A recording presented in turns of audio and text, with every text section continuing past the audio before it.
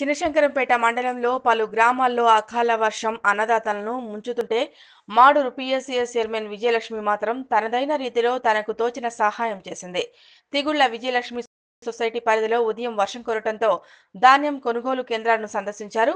రైతులకు ఒకవైపు కరోనా భయం పీడిస్తూ ఉంటే రైతులు ఆరుగాలం కష్టపడి పండించిన పంట నేడు కురిసిన అకాల వర్షంతో ధాన్యం బస్తాలు తడుస్తున్న విషయం తెలుసుకుని తన సిబ్బందితో కొనుగోలు కేంద్రాల వద్దకు వచ్చి అక్కడక్కడ కుప్పలుగా ఉన్న ధాన్యం సంచులను ఒకే చోటకు సంచులను తరలిస్తూ తాను కూడా ధాన్యం సంచులను మోస్తూ ఒక రైతు బిడ్డగా రైతు కష్టాలు తెలిసిన వ్యక్తిగా అందరి ఆదరాభిమానాలు చూరగొంది. ఒకవైపు వర్షం కురుస్తున్నా పండించిన ధాన్యాన్ని తడవకుండా జాగ్రత్తగా ఉంచేందుకు తన సిబ్బందితో సైతం తాను కూడా సంచులను మోసుకెళ్లింది. అనంతరం ఆమె మాట్లాడుతూ ఉదయం భారీగా వర్షం వస్తోందని పిఎస్సిఎస్ సెక్రటరీ కృష్ణ సమాచారం అందించడంతో తన సొసైటీ పరిధిలో ఉన్న అన్ని ధాన్యం కొనుగోలు కేంద్రాలను పరిశీలించడం జరిగిందని, నార్సింగ్ మండలం జప్తి శివనూరు గ్రామంలో కొనుగోలు కేంద్రం వద్ద 1000 ధాన్యం బస్తాలు ఉండడంతో వాటన్నింటినీ ఒకే చోటకు తరలించి తడిసి ముద్ద అవ్వకుండా టార్పాలిన్లను కప్పినట్లు ఆమె తెలిపారు. రైతులు ఆరుగాలం కష్టపడి పండించిన పంట వర్షంతో తడుస్తున్నా చూసి తట్టుకోలేకపోయానని ఆమె అన్నారు. ఒక మహిళా నాయకుడై ఉండి రైతుల కోసం వర్షంలో తడుస్తూ ఇంత కష్టపడటం చాలా అభినందనీయమని హర్షం వ్యక్తం చేశారు. వర్షంలో కురిసిన సమయంలో చైర్మన్ విజయలక్ష్మి అక్కడికి రాకపోతే ఇంకా ఎక్కువ మొత్తంలో ధాన్యం తడిసిపోయేదని, వర్షంలో సైతం ఆమె వచ్చి సిబ్బందితో పాటు హమాలీలతో కలిసి ఆమె కూడా సంచులు మోయటం ప్రతి ఒక్కరూ ఆమెని ఆదర్శంగా తీసుకోవాలని అక్కడ ఉన్న రైతులు అంటున్నారు. ఈ కార్యక్రమంలో ఎస్సీసీఎల్ నాయకులు బాలస్వామి, పిఎస్సిఎస్ కార్యదర్శి కృష్ణ, డైరెక్టర్ రామచందర్, కిషన్, భూపతి తదితరులు పాల్గొన్నారు.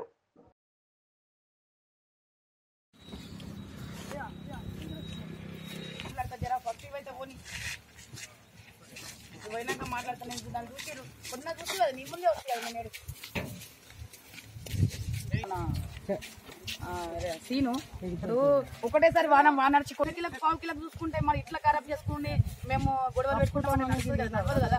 వాటర్ ఒకసారి తీసుకొచ్చిన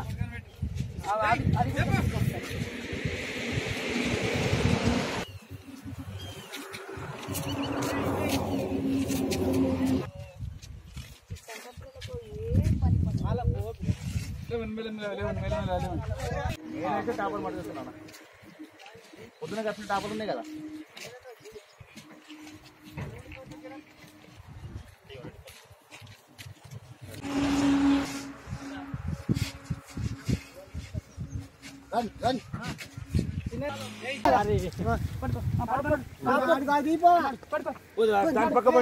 పక్క పడతా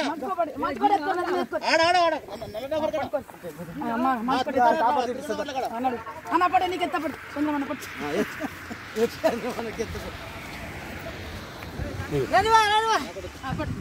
పడు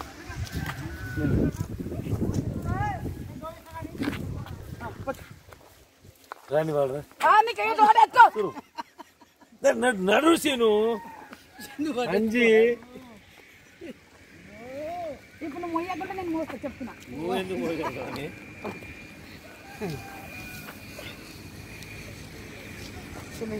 నువ్వు ఎక్కున్నట్టు వేస్ట్ నీకు మళ్ళా చారణ పన్నరకు భారం మీట ఎందుకు రేటు ఉంది నీకా నీడలు పోతాయి అనవసరంగా. పట్టడా పట్టరా పట్టరా రే మళ్ళా జారిపోతే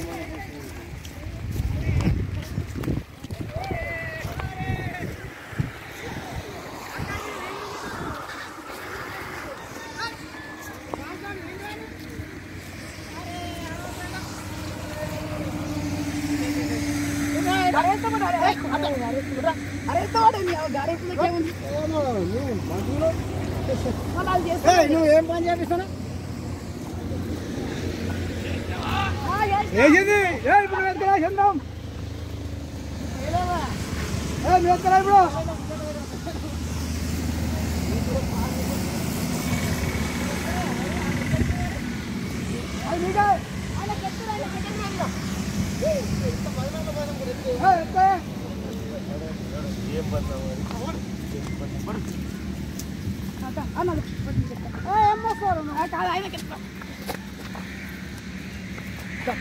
నీకెత్తపట్టు నేను ఒకటే ఎత్తుకోబా.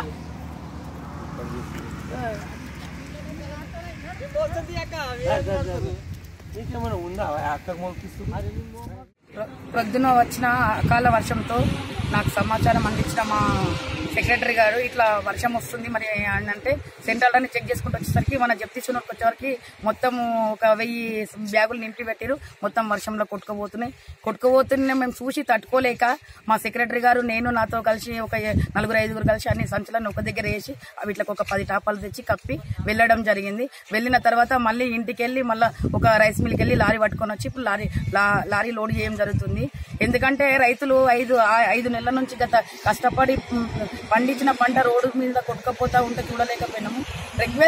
రైతులకు ఒకటే రిక్వెస్ట్ చేస్తున్నా, సరే ఇంత కొట్టుకపోగా సరే 1/2 కిలో 1/2 కిలో వడ్లకు చూసుకొని మనము రైస్ మిల్లులతో గొడవ ట్రాన్స్పోర్టర్లతో గొడవ పెట్టుకుంటే బాగుండదు. రైతులకు గానీ రైస్ మిల్ వాళ్ళకి గానీ ట్రాన్స్పోర్ట్ వాళ్ళకి గానీ ఒకటే రిక్వెస్ట్ చేసి చెప్తున్నా, వాళ్ళు కూడా రైతులది అర్థం చేసుకోవాలి. పోయినాక అక్కడ లారీలు దింపట్లే వాళ్ళు ట్రాన్స్పోర్ట్ వాళ్ళు వెహికల్ కొంచెం ప్రాబ్లం ఉంది. వాళ్ళ ప్రాబ్లం ఉంది అంటే వాళ్ళది కూడా తప్పలేదు, వీళ్ళది కూడా తప్పలేదు. వీళ్ళకి ఏదో కొన్ని వడ్లు పోయినాయి, 1 కిలో పోతే ఓని అనుకుంటే అయిపోతుంది. ఇప్పుడు 6 నెలలు వండించిన పంట ఒకటే నడచ్చి కొట్టుకొని పోయి. కనీసం మనం కూడా రైతులు అర్థం చేసుకోవాలి, రైస్ మిల్లు అర్థం చేసుకోవాలి, తర్వాత వచ్చేసి ట్రాన్స్పోర్ట్ వాళ్ళు కూడా అర్థం చేసుకోవాలి. నేను ఒకటే మా రైతులకు రిక్వెస్ట్ చేస్తున్నా, రైస్ మిల్ వాళ్ళకు కూడా రిక్వెస్ట్ చేస్తున్నా, కొంచెం ప్లీజ్ మీరు రైతులను అర్థం చేసుకొని మీరు కూడా కొంచెం అర్థం చేసుకోండి. ప్రభుత్వం ఇంత మన గౌరవ ముఖ్యమంత్రి గారు రైతుల కోసం ఇంత సేవ చేస్తున్నారు. రైతులకు ఇన్ని రకాలుగా ఆదుకుంటూ ఉన్నా కూడా మనం కూడా కొంచెం ఆలోచన చేసుకొని చేయాలని చెప్పి సరే పోతే పోయిన 1 కిలో అనుకుంటే అయిపోతుంది.